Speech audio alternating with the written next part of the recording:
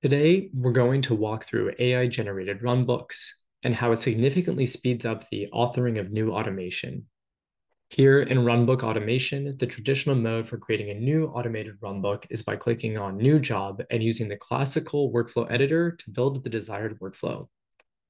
With AI-generated runbooks, we are now presented with a new way to create jobs using natural language prompts. By simply typing in the task that we wish to automate, we can click Generate Job, and this will leverage generative AI to produce a baseline job.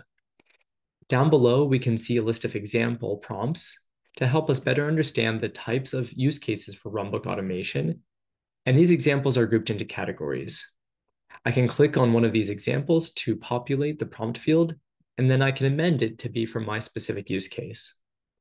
So let's click on databases and get the most resource-consuming queries from a Postgres database. And then let's add and post a note to a ServiceNow incident ticket. And then we'll click Generate Job.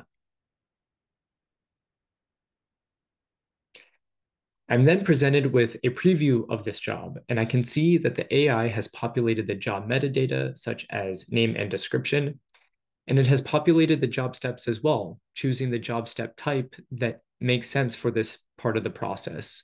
For example, we can see that the AI chose the SQL run step, job step type for talking to the database, and the HTTP request step type for talking to ServiceNow. If this job template is sufficient for my needs, I can then click Continue to Job Editor. And this takes me to the classical job editor where I can see what parts of this job definition have been pre-populated by the AI. I can see that the input options have been created and that the AI knew to use key storage for credentials rather than asking the user to submit those themselves. Having these parts of the job definition save me time, not only for learning the Runbook automation product, but also for identifying which job steps need to be included in my workflow, or looking up documentation for these other tools and configuring components like job options. If need be, I can make changes to this job definition, but once I'm happy with it, I can click Create. And here I can see the self-service automation runbook for this workflow, and that can be invoked here in the GUI or by other tools through webhooks or APIs.